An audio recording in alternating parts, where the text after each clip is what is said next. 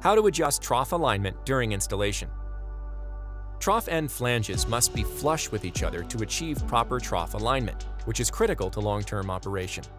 If trough end flanges have been damaged in transit or during the installation process, adjustments may be required prior to operation. The string line method can be used to verify trough alignment. To adjust trough alignment, begin by loosening all bolts at the misaligned trough joint. Using a rubber mallet, gently tap trough end flanges in the appropriate direction. Use increased force as required to bend trough end flanges to proper location.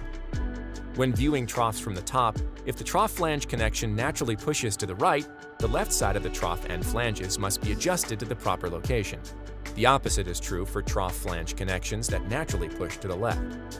Tighten all bolts after making minor adjustments to the trough end flange connection and verify alignment using the string line method. Repeat this process as required until all troughs are properly aligned. After troughs are properly aligned, tighten all trough flange connections to the proper torque specification. Verify that troughs have maintained proper alignment after torquing bolts. Always read the complete KWS operation, installation, and maintenance manual before installing, operating, or maintaining a screw conveyor.